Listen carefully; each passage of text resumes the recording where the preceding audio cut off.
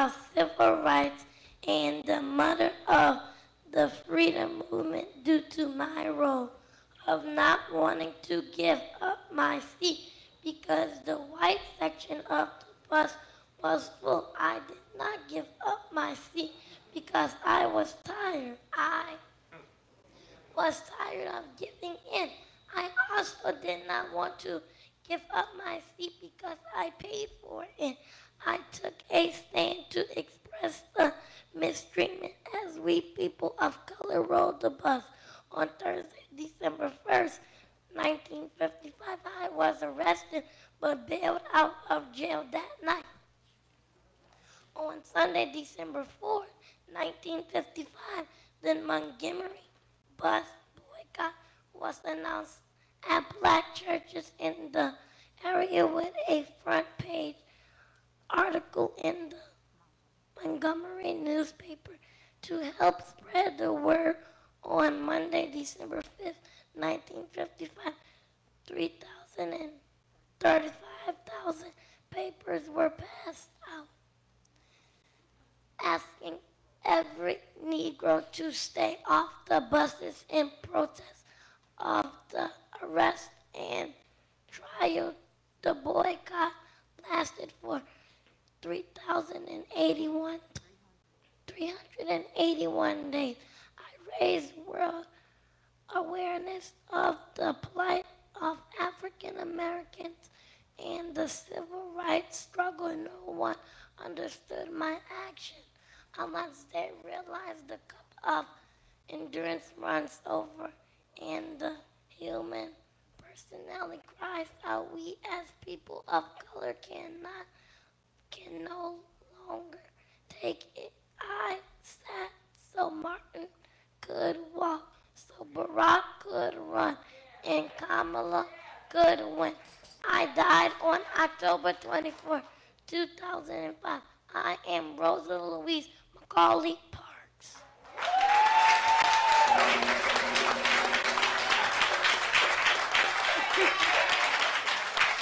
Amen. While you're standing, go with me to 1 Peter chapter 2. Thank God for little Ivory, amen, for doing such a wonderful job this morning. Amen. Thank God for Mariah for keeping her company.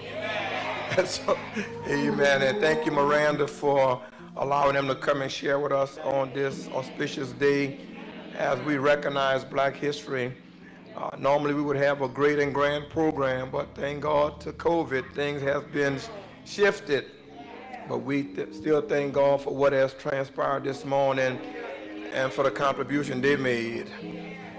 Thank God for Reverend Eddie Nat Thomas, Elder Clarence Stokes, Reverend Christopher Francis, and thank God for Pastor Quentin Washington for sharing with us this morning, and all of you God's choice children.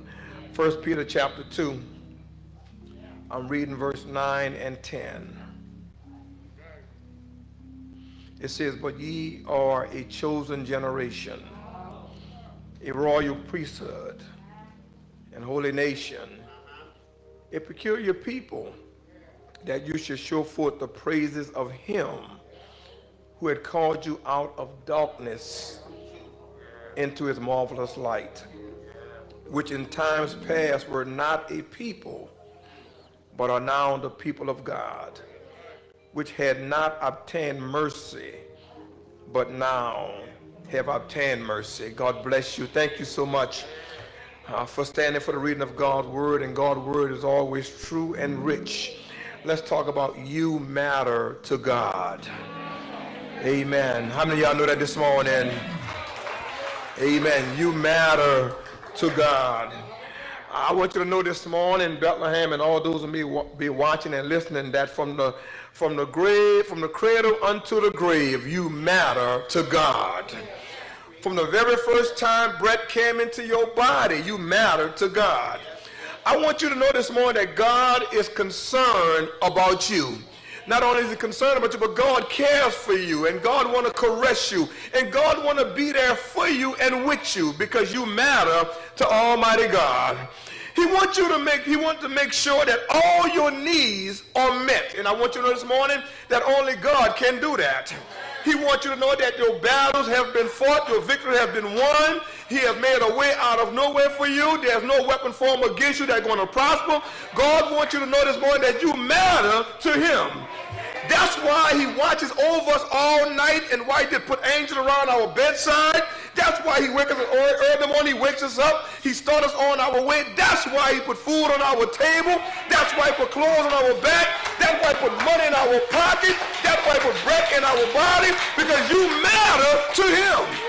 It doesn't make a difference what the devil said, what the devil do, what he tried to do. I want you to know this morning that you matter to Almighty God. Why would he wake us up in the morning if we didn't matter to him?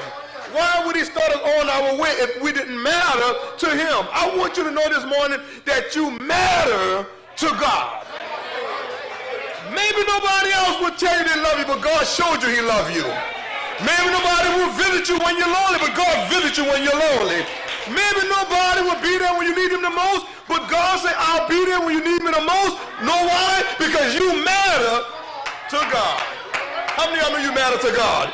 Yes, you do this morning. I want you to know that you matter to God. Your husband didn't tell you he loved you. That's okay. God loved you this morning. Your children didn't appreciate what you did. God appreciates what you did this morning. And that's why God wants you to know this morning that you matter to him. Too many times we allow the things of the world to dictate to us. Too many times we walk around with our head down. Too many times we walk around as victims and not those who are victorious, because we don't know that we matter to God. Too many times we go on jobs and we walk in our communities as people who have no direction, because we don't know we matter to God. Too many times we're killing each other, and blacks killing blacks on the street every day, murdering each other for no reason at all, because they don't see that God said that they matter to him. And somebody had told them they have no value. But I want you to know this morning, wherever you are, whoever listening, that you matter to God. How do I know that? Because the Bible lets me know we matter to God. Because when you read 1 Peter, Peter just tells us so clearly that we matter to God, Elder Stokes. And if you don't know nothing else, if the newspaper don't tell you you matter to God, oh my goodness. If the magazine don't tell you sometimes when you matter to God, the Bible lets us know we matter to God this morning. Because the Bible says, God so loved the world. Oh my goodness. Why did he do that? Because we matter to God. First thing I want you to know this morning, 3 quick things. I'm out your way. I promise you. First thing, you are precious to God. Somebody say, I'm precious. You know, that was a song one time, Precious, Precious, Baby, You're Mine. Oh my God, I remember that song. But God is saying, not that kind of precious. Oh man. God said, you're precious in my sight. And when you're precious in the sight of God, you're more precious than silver and gold. You're more precious than houses untold. You're precious to God, because God sees something in you, because God sees something in you that the world may not see. God sees value in you. God sees the best in you when everybody else sees the worst in you. God said, you are precious to him. He always sees the best in us. Too many times, the people of God, we allow people to define who we are. And I'm talking about as a race. I'm talking about as a race right now.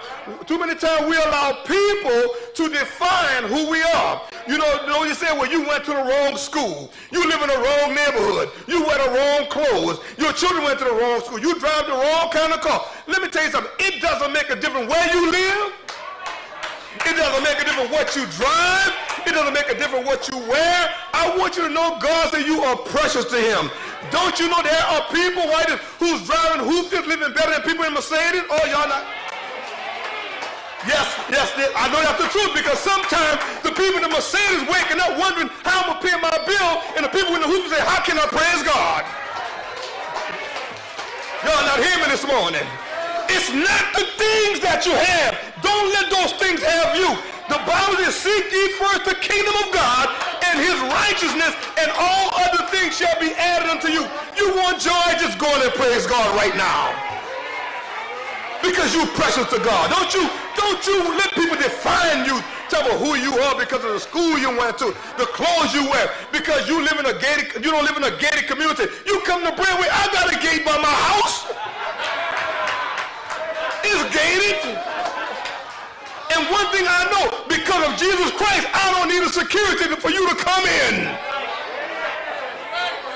Y'all not hearing me?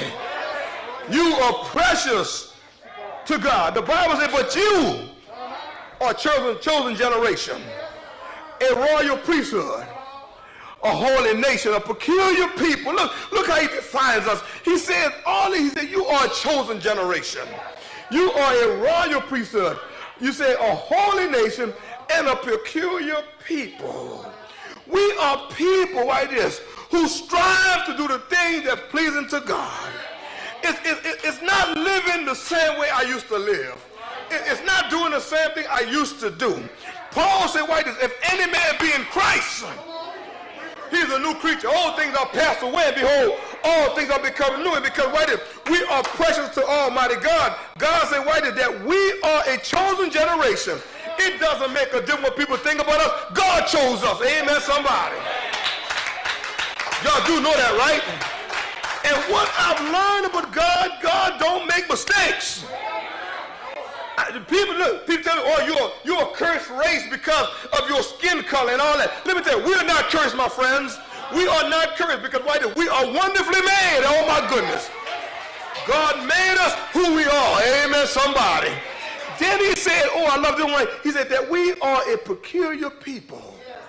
People can wonder, Sister Olga, how we can run and nobody behind us.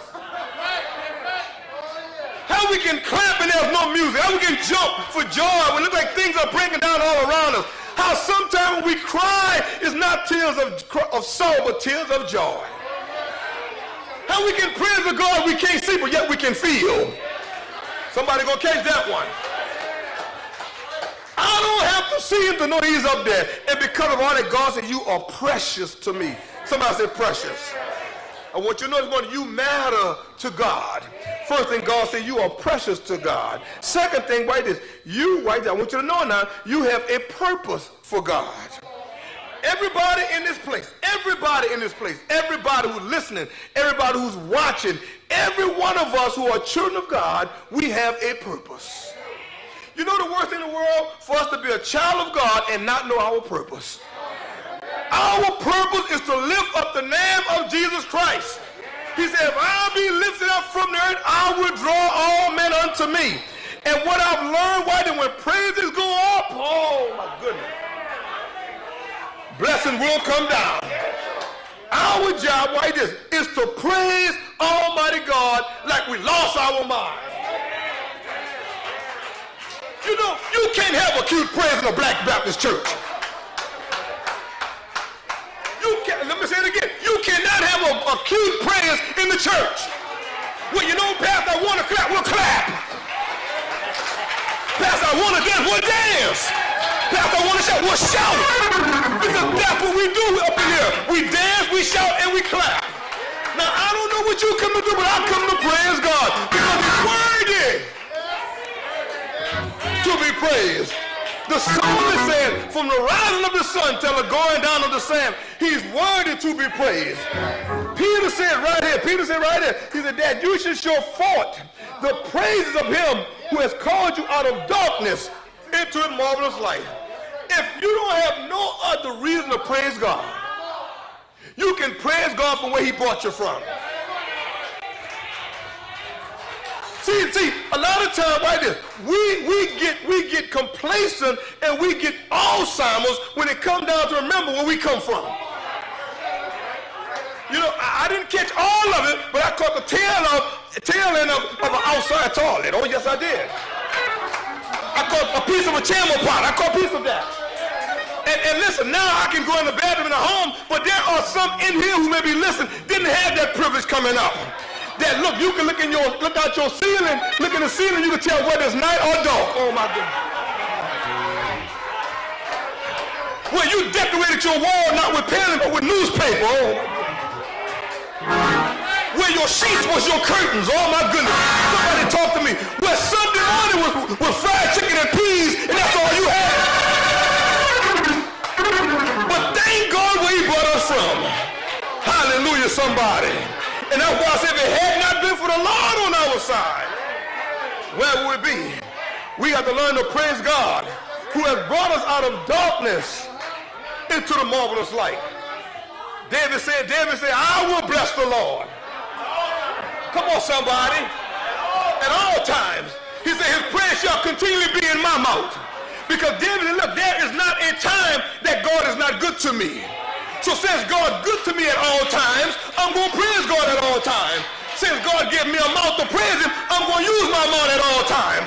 And what does that mean? When others tell me shut up, I'm going to shout a little louder. When others tell me sit down, I'm going to stand up. When others tell me keep still, I'm going to dance a little more. Because I realize how good God has been to me. You have to understand that God is still good. And our purpose is to praise him. All of us in here have something to praise God for. Just waking up this morning in our right mind, with our health and strength, that's something to praise God for. Although the body is aching, but I'm not dead. Oh my goodness. I'm making arrangements, but it's not funeral arrangements. That's something to praise God for. I don't have what I want to eat, but I'm eating every day. That's something to praise God for. Maybe I don't have $1 million, but I got something to put in my pocket. That's something to praise God for. We have to learn to praise God in every and all situations. Somebody, write this. Somebody don't understand the importance of praising God. That means, write this, letting the world know that whatever you're going through, whatever you have, wherever you're going, is only because of Jesus. How many only because of Jesus? Only because of Jesus. Somebody asked me, how did I get healed? Because of God. Oh my goodness. Yes, sir. Yes, sir. How did you defeat your enemies? God did it. How did you make a way out of the way? God did it. And how did you find peace in the midst of your sorrow? God did it. And because of all of that, that's a reason to praise God. People won't believe your praise, but you still have to praise. You still have to praise. Don't worry about people on your left. Don't worry about people on your right. Don't worry about people in front of you. Don't worry about people behind you. All the hell you've been through. You've been through the storm and the rain. But you made it. You had heartaches and pain, but you made it. You got a reason to praise God. And don't just say, excuse me, if you're going to praise him, I'll praise him all by myself. Let me get out of here now. Told you I'm going to be good today. I'm going to be good. I ain't going to keep y'all long. But I want somebody to know you matter to God. You matter to God. Don't you let people tell you you don't matter to God because of what school you went to or where you live at or what you drive or what you wear. God is not concerned with those things. That's things people look for. People looking for the accolades of man and not the pleasure of God. It's not about all those things. Oh, Pastor, I shop at Macy's. I'll never know unless I look at the tag.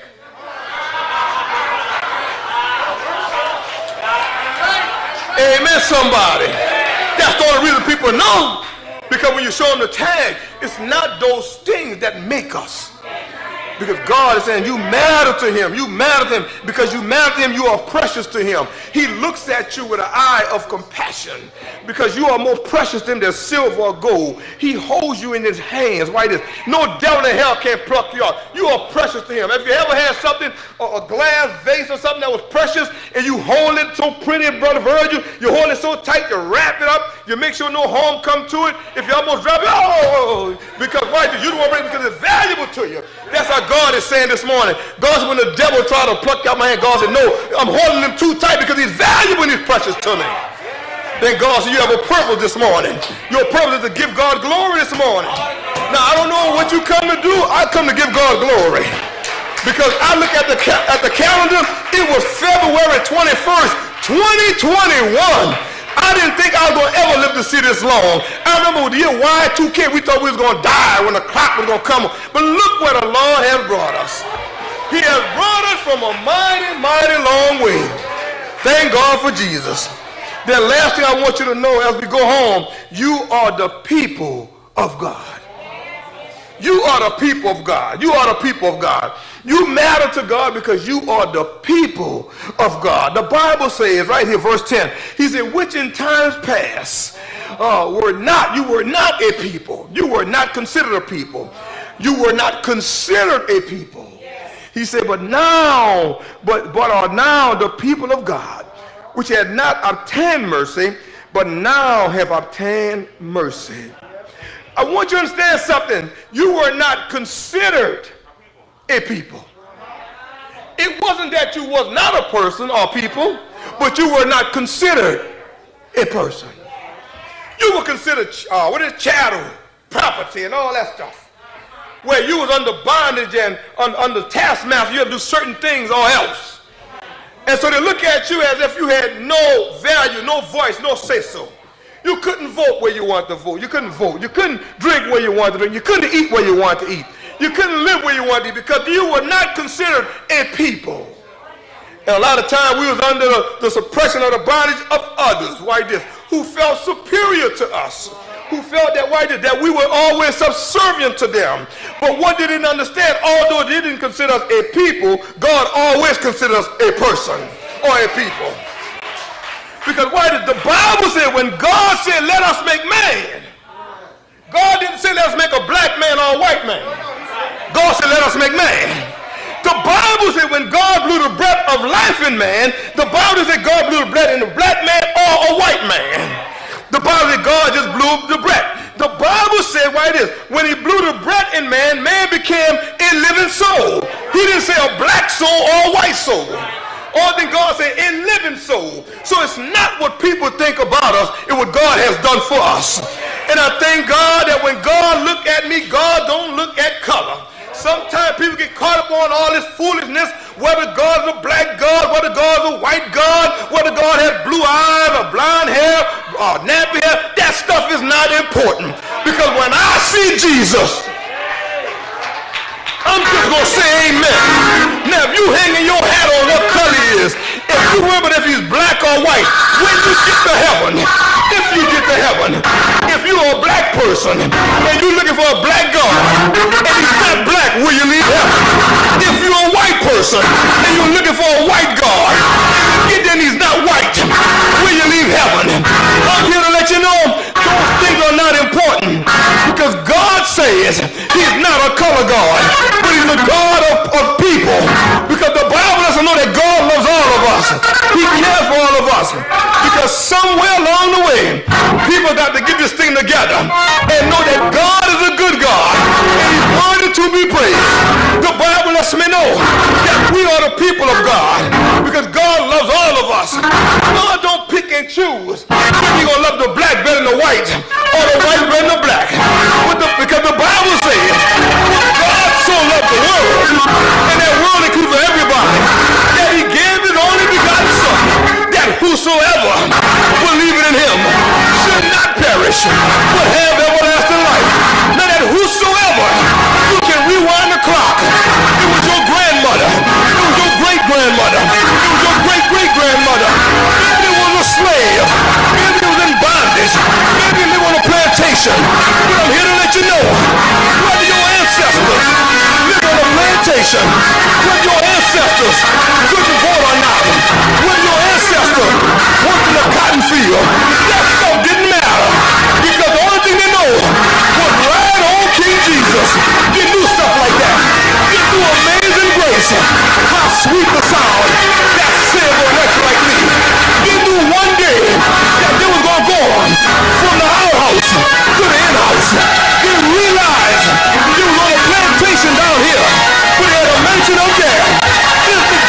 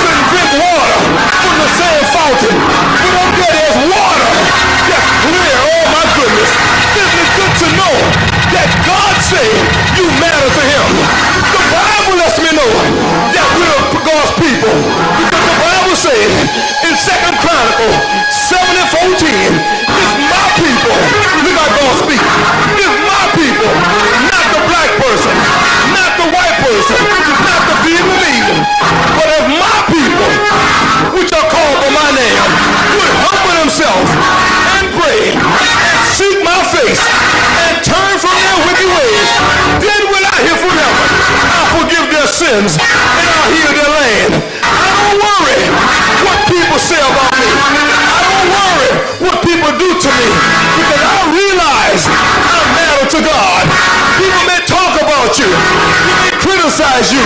They may scandalize your name. But I'm here to let you know you matter to God. They might tell you you're too black. They might tell you you're too white. They may tell you you're too fat. You're too skinny. But I'm here to let you know you matter to God. They may have a club, members only. That's okay. I belong to a family of God. And I have special rights, special privileges, rights and privileges you can't take from me. I want you to know this morning, you matter to God. He loves you this morning. He cares for you this morning. He sent Jesus for you this morning. He'll rock you when you get weary. He'll pick you up when you're down. He'll make a way out of no way. And he's all right this morning. What a mighty God we serve. You matter to God. Jesus loved me. This I know. For the Bible tells me so. And what I love about it, I know I matter to him. I've gone through trials. I've gone through tribulation. I have ups. But I never had downs. But one day, I say one day, because I matter to him, I'm going to stand before Jesus and all men of work I've done speak for me. And we going to hear him say, servant of God, well done. You've been faithful to a few things. I'll make you rule over many. I thank God that one day when I was lost, he died upon the cross. Give God praise all over this house. If you know you matter to God, if you know you matter to God, give God praise this morning. I want you to know this morning you matter to God. History books don't tell the whole story. History books don't tell the whole story. History book tells you how people in bondage.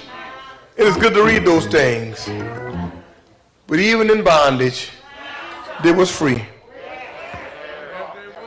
Because who the Son has set free. They were in physical shackles. Some of us are in spiritual shackles.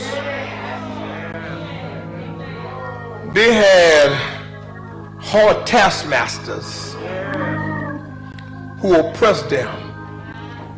We have a devil who's still doing the same thing. But if you remember roots, all Kunta wanted was to be free. Because he realized this life I'm living is not the life God designed for me to have. And just like Kunta wants to be free, we have to understand the life that we're living at times when we're disobedient to God is not the life God designed for us to have. But one thing I remember mostly about roots, and every now and then it's good to remember those things, but we don't hang our hats on those things. We got to stop looking in the past and move forward. Because so much has transpired in these last couple years. But one thing I remember most about Roots, when you look at all the things they went through, I remember Kunta took Kizzy, and he went out in the field, and he held her up. And he said, behold, the only one greater than you. He let them know, no matter where you go, what they do, what they say, there's only one person greater than you. And he lifted her up. And he introduced her to a God who loved her.